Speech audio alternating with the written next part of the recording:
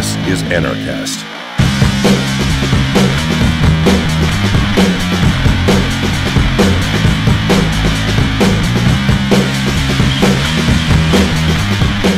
Hey everybody, welcome to another edition of Anarchast, your home for anarchy on the internet. I have a special guest, the new Libertarian Party candidate or leader of the Libertarian Party of Canada, Tim Moen.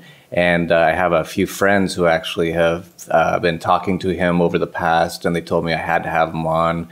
I actually had the past Libertarian Party of Canada leader, Katie Chown, on. Actually, when she was on with us, I don't know if anyone remembers, but she was pregnant and now she's had her baby, and I guess she's decided to move on. So Tim has taken her place. And one of the memes that Tim has that caught a lot of attention is he put out a thing and it says, "I want gay married couples to be able to protect their marijuana plants with guns."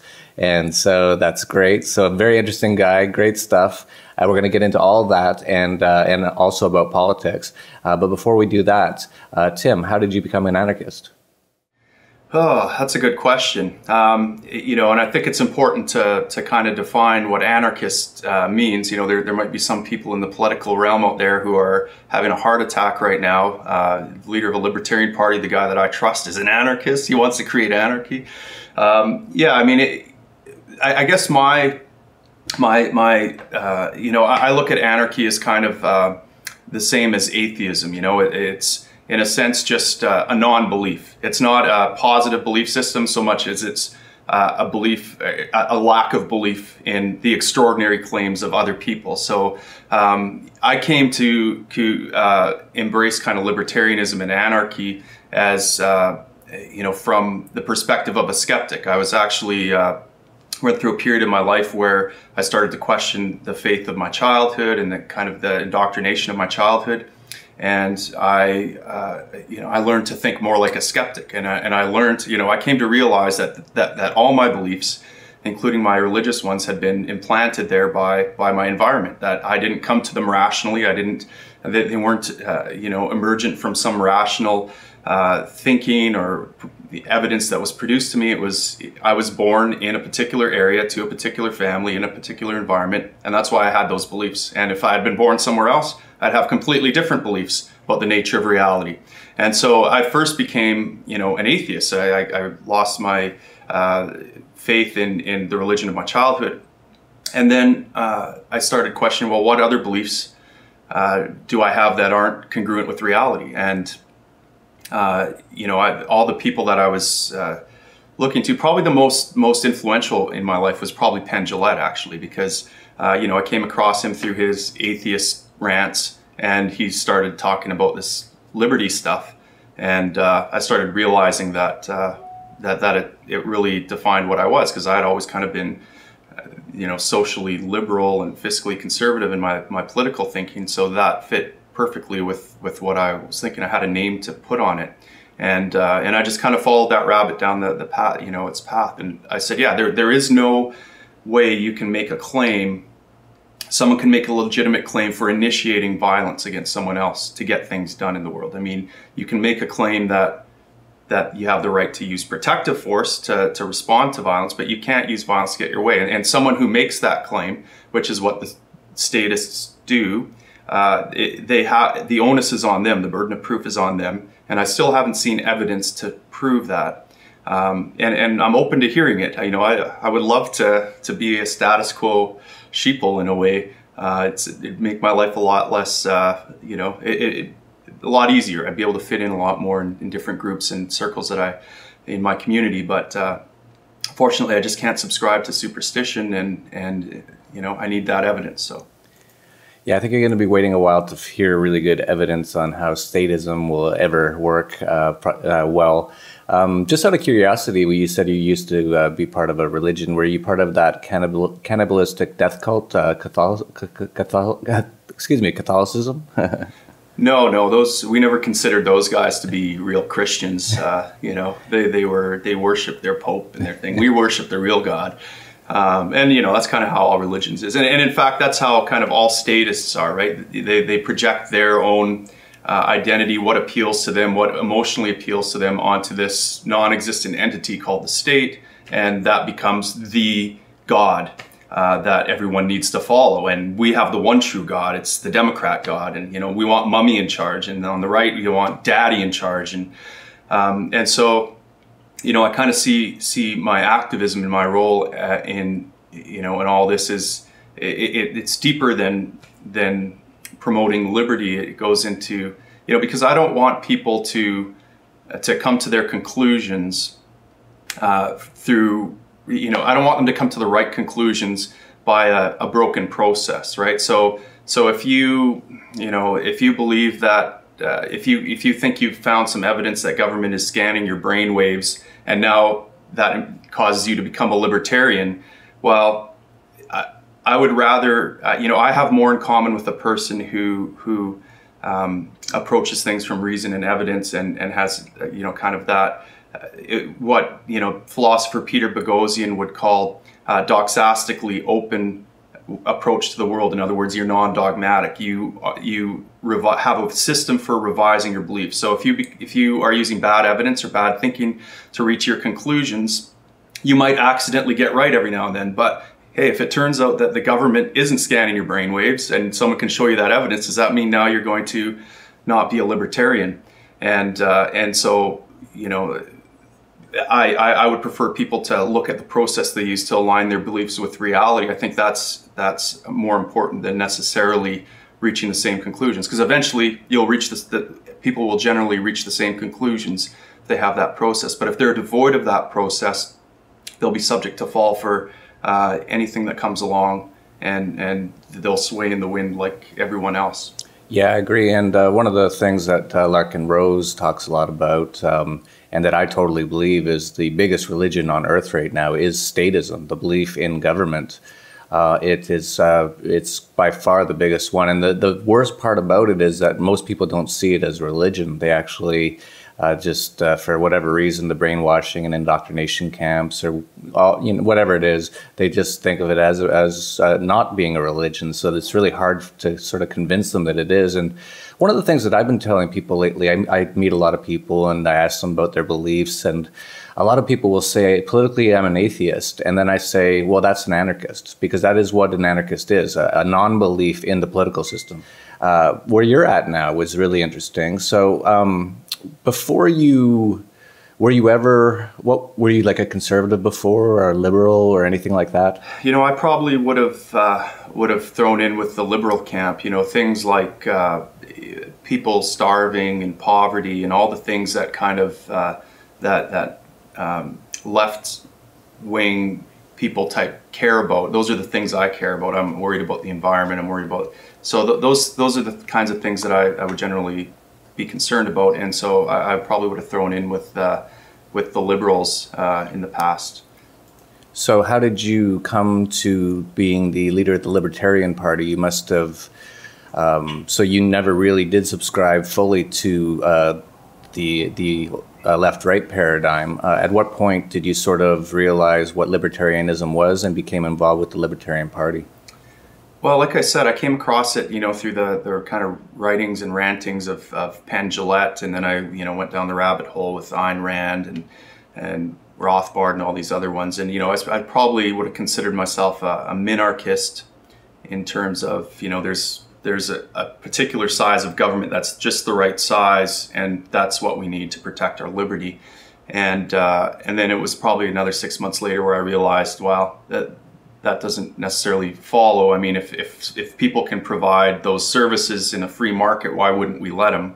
And so I kind of got rid of that. And now, you know, I would even say, and this is something maybe we can talk about a little later, is, you know, I don't think there's any endpoint called Libertopia or Ancapistan, or I think that I've just kind of come to accept that there's people like you and me that are always going to be kind of outliers that kind of shun the status quo and are looking for ways to improve liberty. And so I think that if we reach this you know, place called, and you know, where there's no aggression in the world, where there's no physical aggression, I don't think that's an endpoint. I think there's probably ways we can get better. I mean, for example, you know, I did a graduate degree and I studied self-organizing fire teams, and and so I came across a lot of research in there that talks about, that kind of changed my perception of the world.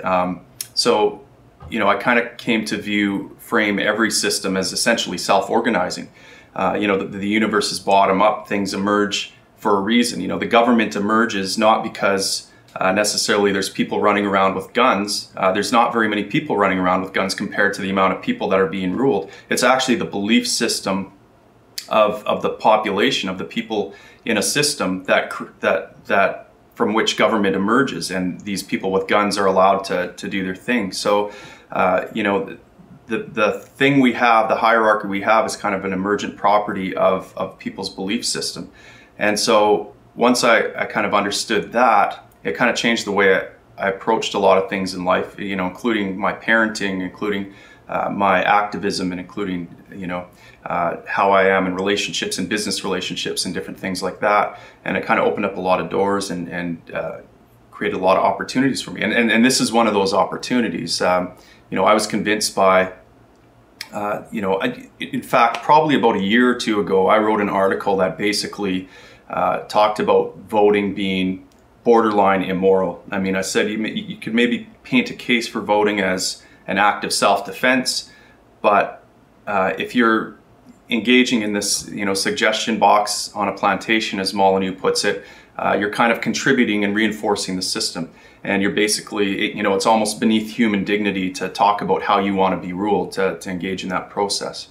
And so it took a lot of convincing to get me to engage in politics. And it was a few people that I know that are active in the party and active in the Liberty movement that said, we think you'd be a good candidate for running for office, and we think that we need some sort of politician or movement up here that kind of coalesces people and stimulates the liberty movement like Ron Paul did in the States. And the argument was put forward that you can't argue that Ron Paul hurt the liberty movement in his political activities. And he certainly didn't do anything to shrink government in terms of getting the reins of power and then being able to shrink it.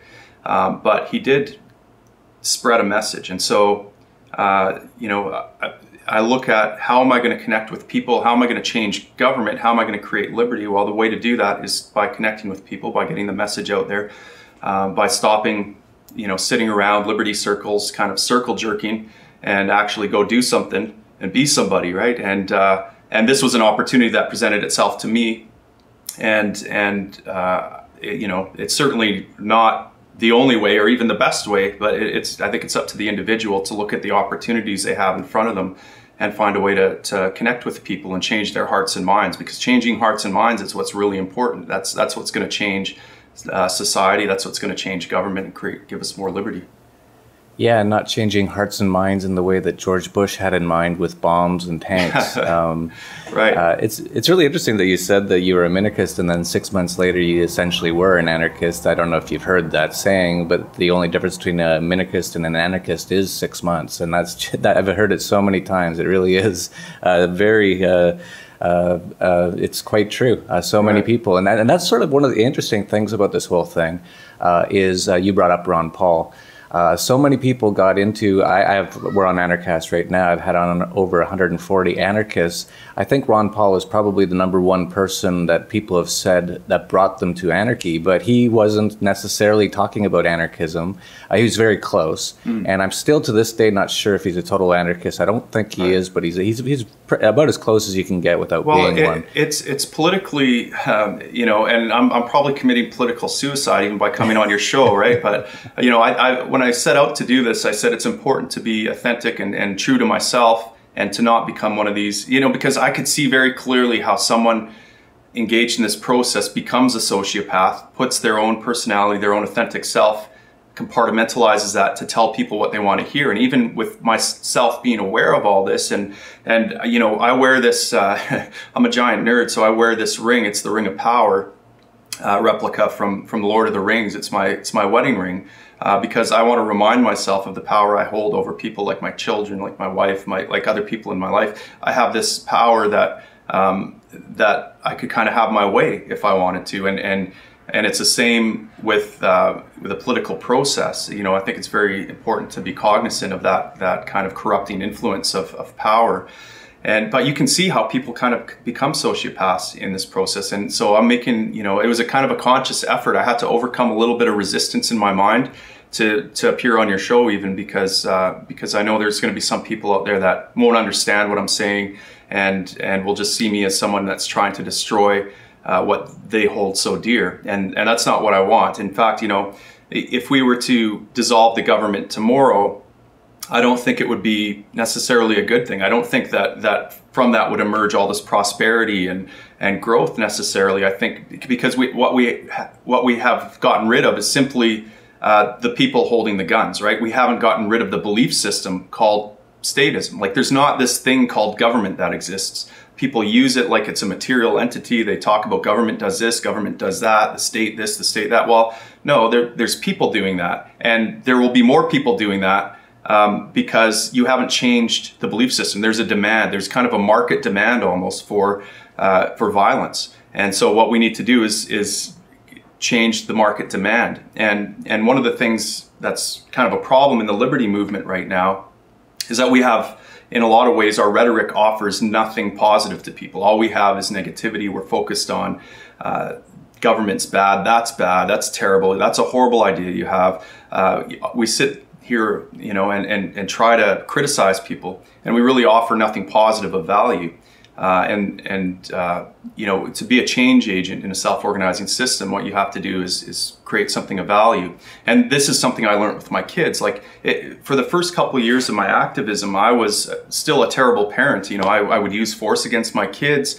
You know, I wasn't practicing non-aggression with them. I would use punishments, like go to your room, or I'm taking this or doing that, to try to manipulate them to behave the way I wanted to be. I was a blatant statist as a parent, and no wonder my activism wasn't bearing any fruit, right? Because I had nothing positive to offer. I didn't know how to apply non-aggression principle to my own life, and the non-aggression principle is just the start, I believe. I think that we need to find another gear.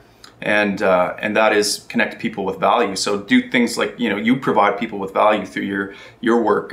You know, you involved with Galt's Gulch, involved with investing in stuff that takes advantage of the chaos government throws into it, and you're providing a way for people to live more freely. And I think that activists can take a lesson from that and learn how to provide value. So as a parent, you know, once I took force off the table with my kids, things didn't automatically just get better. There was still all this kind of learned behavior and negativity in the family that you know, and kids would still do things that might be unsafe or not proper behavior or whatever. And so I found myself thinking, okay, what I need to do is just use protective force. So I'll use protective force when the kids are doing something that is dangerous. And so then I'd start playing this game. Okay, my parenting became all about the use of force. And this is something I see in the liberty movement right now. It's all about, when can we use force? When can I wasn't providing any value to my kids doing that. Like, I wasn't causing them any more harm, but I wasn't being a change agent in their life. I wasn't creating positive change and creating more liberty for them. So in order to create liberty, you have to take force off the table. Of course, that's the first step. But then you also have to provide value to people so that they have more choices and options available to themselves. And in producing more liberty for them, you also produce more liberty for yourself. It's kind of like being a company owner. You know, I always try to run my companies with, you know, I don't like to rent people's time so much as I want them to be engaged in owning the company. And I want to teach them how to homestead their piece of the company, because there's an unlimited amount of homesteading that can be done and property that can be owned within this organization. And I want them to own that. I don't want, you know, and in doing so, we all profit handsomely from that. So it's kind of the same way with parenting. And so that's the kind of mentality that I kind of want to bring to the liberty movement, is okay, we're taking force off the table. Now we have to switch gears and think about, how do we actually provide value to people? What kind of positive thing can we give? Because right now we're like the wind trying to blow that cloak of statism off them, and we kind of need to be, I believe, more like the sun and attract them and get them to drop their guard and drop their cloak and drop all their dogmas and embrace liberty because of the empowering message it has. Yeah, I think Great points, by the way, all very genuine. I don't think this is going to be political suicide for you by being on a show called Anarchast and saying you're an anarchist. And here's the reason why. It's because, first of all, there's a lot of things changing right now. And another thing I should say, too, is that when you say you're a libertarian, that really is an anarchist. If you say you're a libertarian, if you truly believe in freedom, then you should want no ruler at all to rule you. And that is what an anarchist is. But the reason I think that you have actually great potential is because Canada is for people who don't know Canada, it's sort of a funny place. It's different than the U.S. for sure. The way the people are, the politicians that they've elected in the past, people like Pierre Trudeau, who was constantly giving the finger to the press, Jean Chrétien, who when someone kind of like bumped into him at a thing, he punched him in the face. People like in Alberta, where you're from, and I'm from as well, people like Ralph Klein, who was like an open, raging alcoholic doing crazy stuff. People didn't mind that. And then you look at Rob Ford in Toronto, he's probably the most popular politician in Canada, if not all over the place. And he's completely insane. The Canadian people aren't totally against having politicians that are a little bit off the beaten track. Sure. And so I think there's actually a massive opportunity for you here. And just by looking at you, I've never seen you in person, you actually have that politician look. You know, it is, to an extent, that's what politics is, especially at the presidential or prime minister level. It's really a fashion show, or who looks the best. And you actually have that look, and the way you talk is excellent. Very, the sort of the way that a lot of people would like to hear politicians talk. I think you have a massive potential. So tell me about what you think about, I think there's the, and sorry for all the people who aren't Canadian, there's a lot of boots being thrown about here. But, but what's your thoughts? There's a federal election coming up next year, I believe. What's your thoughts about the potential for the Libertarian Party in making some headway in that election? Well, I think there's some good potential, and I kind of have a different metric maybe than some people, because I think some people who engage in politics think that the be-all, end-all is getting into power. And like I said before, getting into power for us, you know, it's not like we can get into power tomorrow and form a libertarian government and start repealing laws, because people will revolt. They won't stand for that. To start taking away free stuff, things that they're dependent on, it's like heroin, right? You can't just remove heroin from an addict and expect that they're not going to try everything in their power to get heroin again. They'll just go to a different pusher. And so, you know, we can't, you know, government lags behind the belief system. So what we need to do is change the parade, change the belief system, change the movement of people towards more liberty, and then the government, I think, will follow. I think it'll kind of lag behind, and you'll get these people who are kind of vacuous sociopaths who are just interested in getting power, and it'll be in their self-interest to get in front of the parade of liberty, and they'll just kind of parrot whatever they think people want them to hear. And so my goal is not so much you know, getting votes as it is changing hearts and minds. And I think that you know, there's research out there that shows that when 10% of people in a society have an unshakable belief in something, that the zeitgeist, that the paradigm of that society shifts. And so the magic number to me is that 10%. That's my goal, to reach out and change the minds of at least 10% of the population. Within my own riding in the last by-election, I got 5% of the vote in the city of Fort McMurray. And so that tells me that I'm halfway to my goal in Fort McMurray, because, you know, libertarianism, the subscription to the non-aggression principle, is, you know, we're modern day abolitionists in a sense. You know, once you become an abolitionist, once you accept the moral argument that there shouldn't be slavery, you don't go back to kind of arguing about how to get in charge of the plantation and how it should be managed and stuff like that. So the first step for me is changing that, getting that 10% of people believing in an unshakable belief of liberty. The other parties don't have any kind of rooted principle. They just kind of blow in the wind with whatever they're feeling or whatever they're worried about in the moment.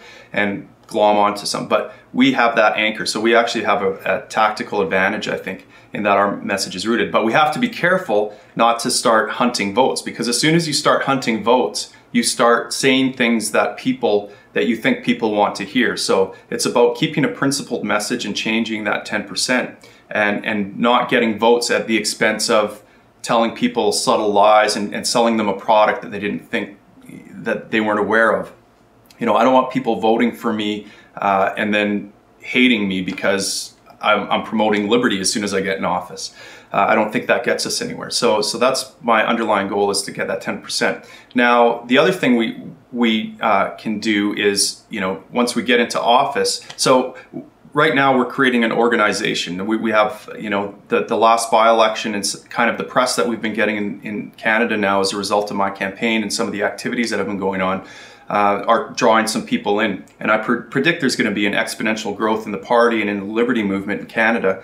I just have that sense. There's more and more people coming and wanting to be plugged in and figuring out how to be active. So we're forming teams right now, and the goal is to prepare for the 2015 election, because that's a giant stage, right? That we have a giant stage. You know, I'm going to be going, you know, we're going to frame it as I'm going head to head with Harper and Trudeau and Mulcair and all these other giant parties, and that's going to draw attention to the party. And then once we draw the attention to the party, it's our goal to communicate the message as effectively as possible. So, you know, I don't think we're going to get into power and form a libertarian government very soon, but I do think that we're going to be very effective at drawing people in to the message of liberty. And at the end of the day, when people are drawn to that message, the government's going to change, regardless of whether it's a guy who calls himself a liberal or a conservative. Those sociopaths are going to have to abide by the people that put them there. And if the message the people want is more liberty, then that's what they're going to have to get.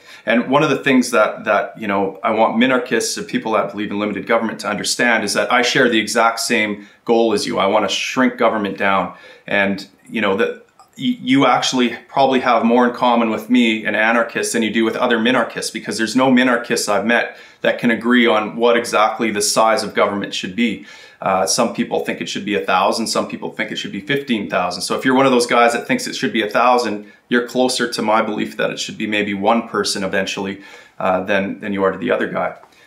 There's no endpoint. We're going to have to go through a stage probably of minarchy before we reach anarchy, or else, you know, it's just going to be chaotic, and we're going to have to form pockets of like-minded people and protect ourselves from the barbarian hordes. But I don't know. Yeah, no, very interesting. And you're very pragmatic, and pretty much everything you're saying is sort of what I think Ron Paul was trying to do. I don't think he was trying to win the presidential election when he was doing it. He was just trying to spread these ideas, and it worked amazingly well. And so I hope you get the same opportunities.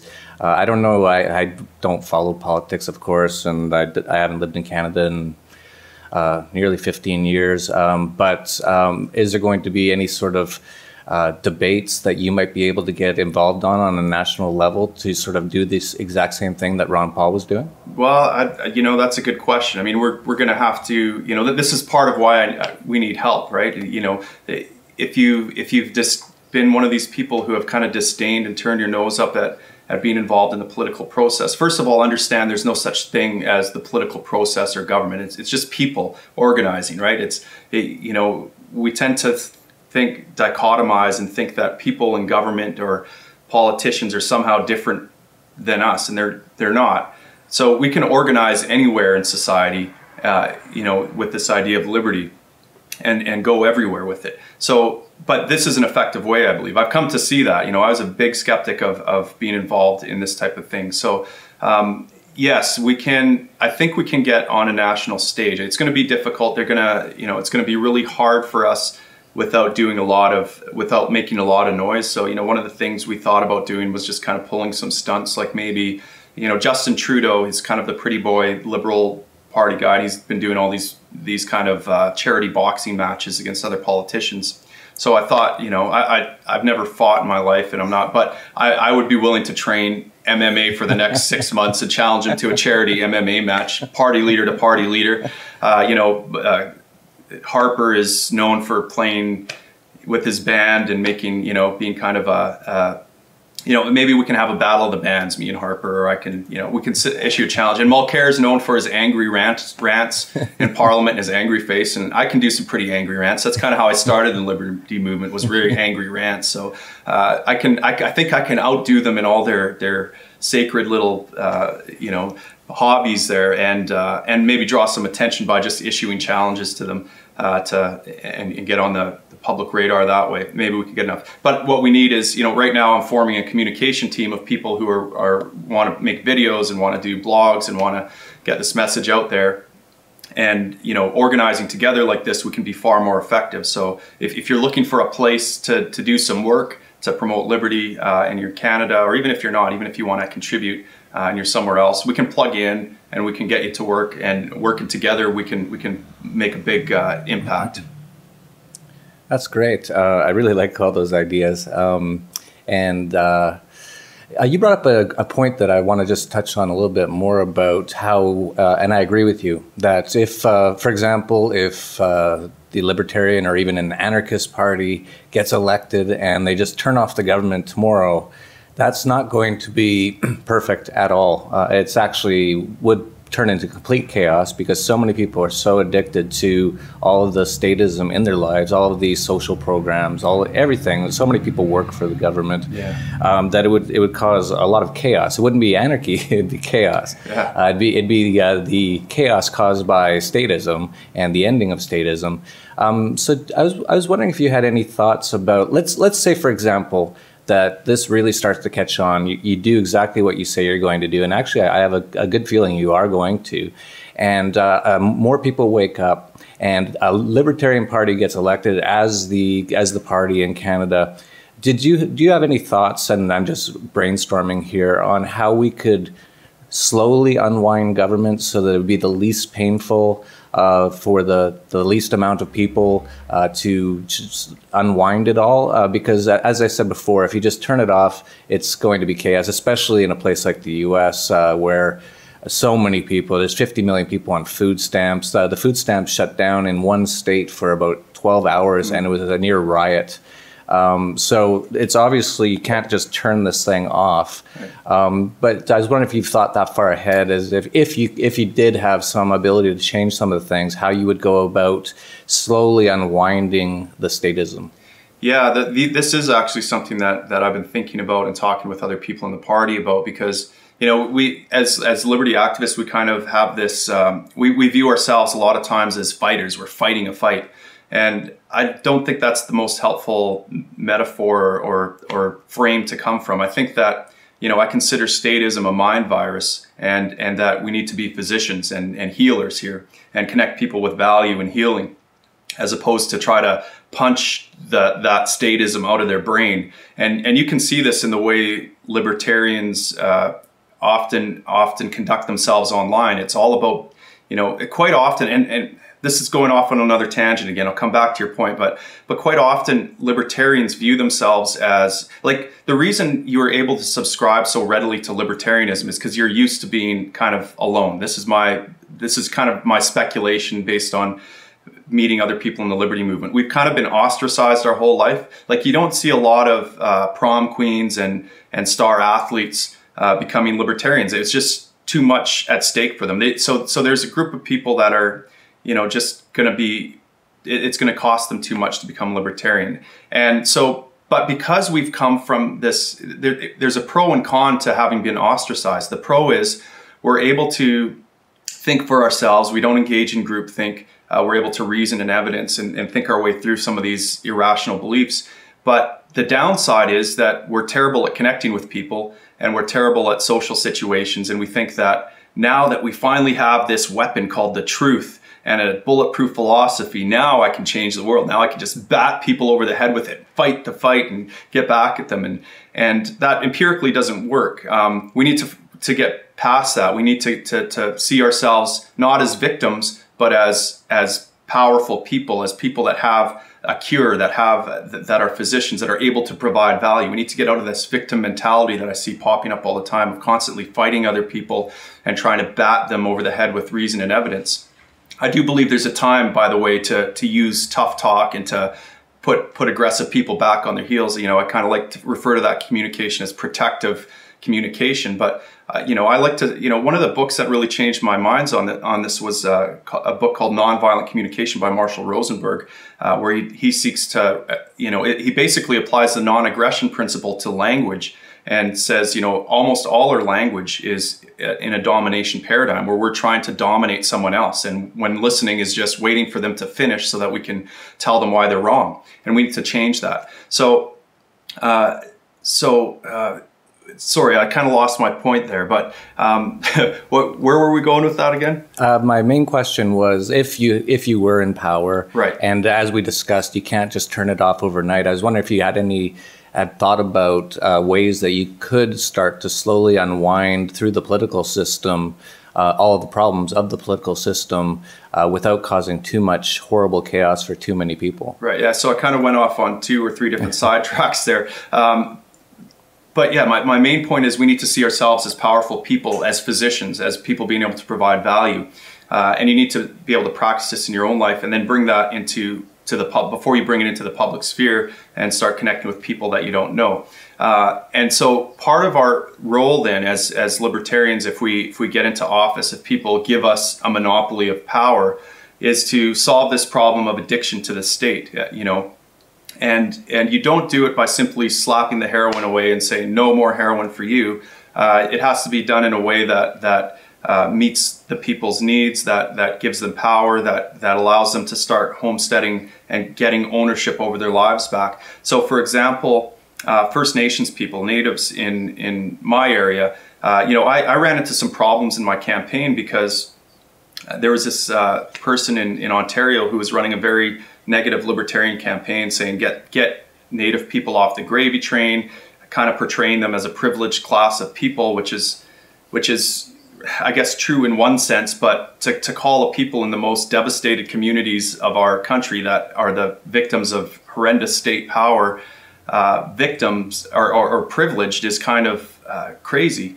And in my riding, I was promoting a message of empowerment. So I wanted First Nations people. So oil sands, giant oil sands corporations continually use this oligopoly and collusion with government to get more and more of what I consider to be the land of First Nations individuals, specific individuals that have been homesteading that land for their whole life, hunting, trapping, gathering food, all that kind of stuff. And so my message was one of power. I want you to be connected with property rights. I want you to be able to say yes or no to an oil sands operation. I want you to be able to impose whatever kind of rules you want about development in your own land that meet environmental protection and all this other thing. That's the way forward for the environment. So it seemed like 2 very different messages. So we need to think really hard about how we do that, right? So for example, universal health care is something that Canadians just seem to love. In fact, one deputy mayor at a debate came up to the mic, looked at me and said, "You can take my universal health care and pry it from my cold, dead hands." Drops the mic, crowd erupts and cheers.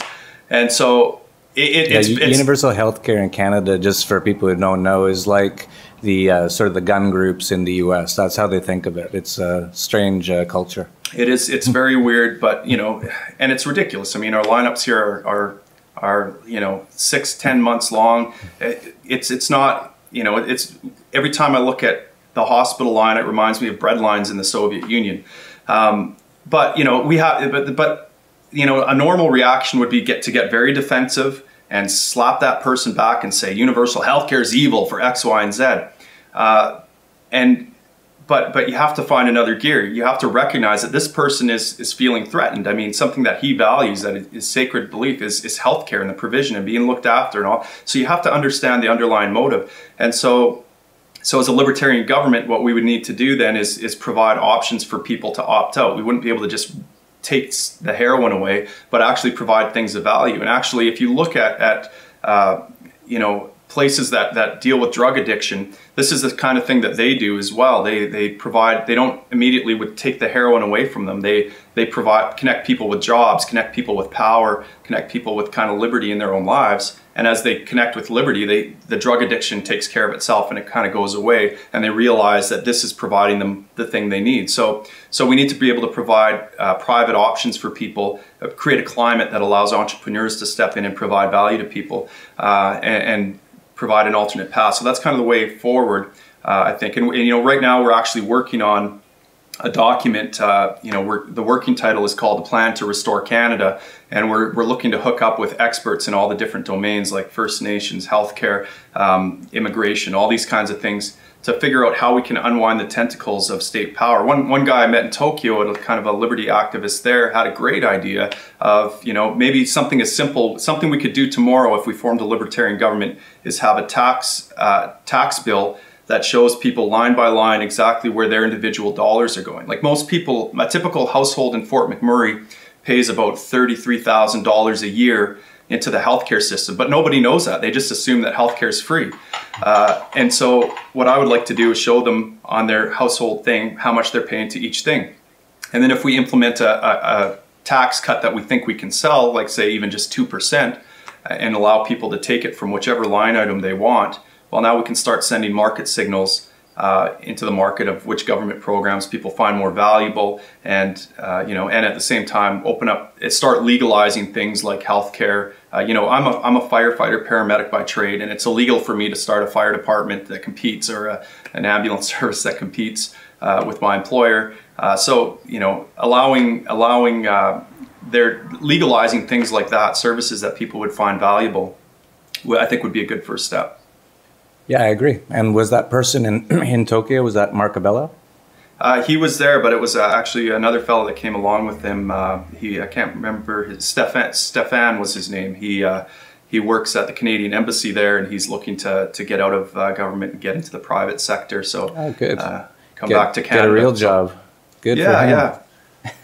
and he's, you know, he's very interested in running as a candidate, and that's a great way to get the message out there. And it's tough, man. It's like you're standing on stage in enemy territory, and your knees are going to shake, and you're going to, and that's how you know you're in the right place, in my opinion. If you're feeling really uncomfortable, but you know you're doing the right thing, I think that's where the most fruit lies. And so I would encourage people out there that are involved in liberty activism to find, you know, use whatever gifts you have and go to whatever domain you can, and put yourself out there, and make yourself vulnerable. That's the only way we're going to increase this movement. You know, it's not sitting around in liberty circles arguing about minarchism versus anarchism versus this or that. It's actually getting out there and connecting people who need to be connected with this message.